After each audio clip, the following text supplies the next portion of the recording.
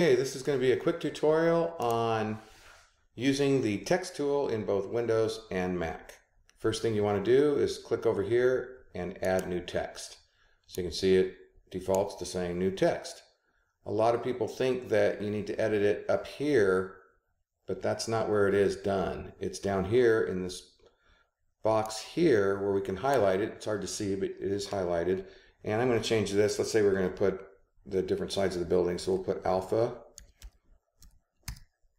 And you can see after I type that, a lot of people expect it to update in real time, but it's waiting till you're done until you hit the enter key, and then it changes. So you can see here now it says alpha.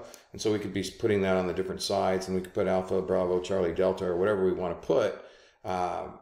Once it's done, and once you have the text that you want, we can edit that layer just like any other layer. So we can scale it, we can rotate it, we can change the color. You know, anything you want to do to it, you can do it.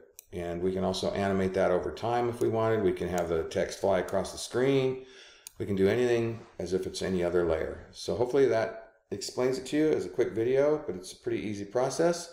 If you have any other questions, you can go to our website and you can send us an email at support@digitalcombustion.com if you have any other questions. And that's it for the text tutorial.